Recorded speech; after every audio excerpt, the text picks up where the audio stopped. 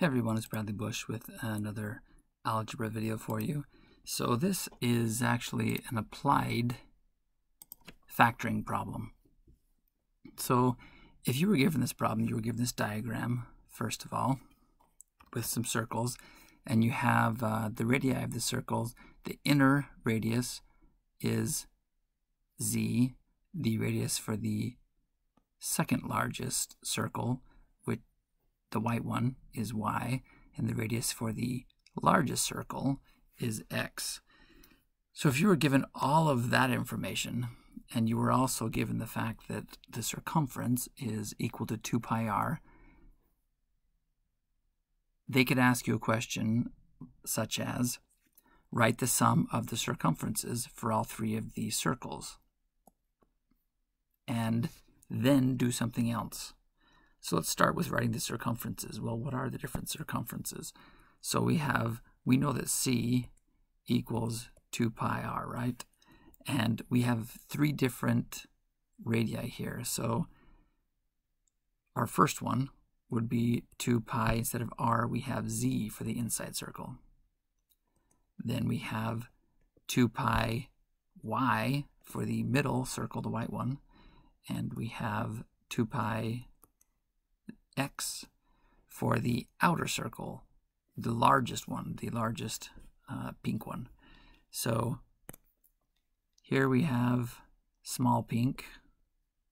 Then next we have the medium white circle. And then we have the large pink circle.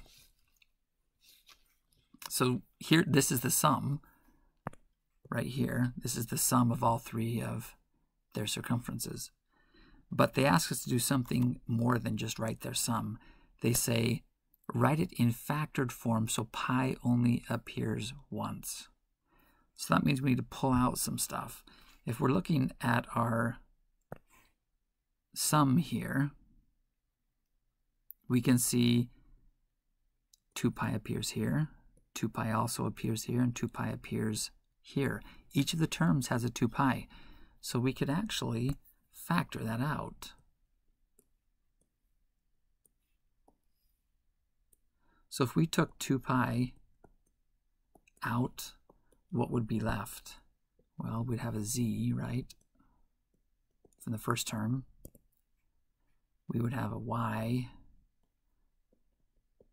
from the second term. And we would have an x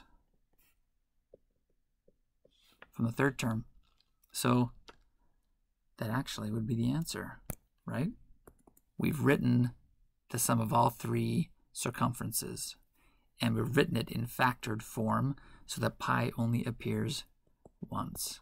We have 2 pi times z plus y plus x. That's it. If you have questions, let me know. Thanks for watching.